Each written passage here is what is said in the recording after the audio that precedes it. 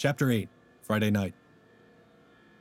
All night long, the Martians were hammering and stirring, sleepless, indefatigable, at work upon the machines they were making ready.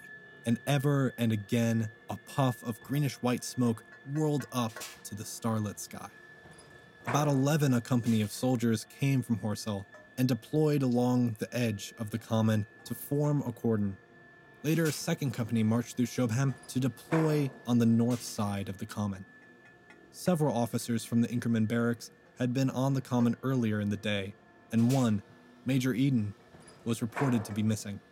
The colonel of the regiment came to the Shobham Bridge and was busy questioning the crowd at midnight. The military authorities were certainly alive to the seriousness of the business. About 11, the next morning papers were about to say a squadron of hussars, 2 Maxims, and about 400 men of the Cardigan Regiment started from Aldershot.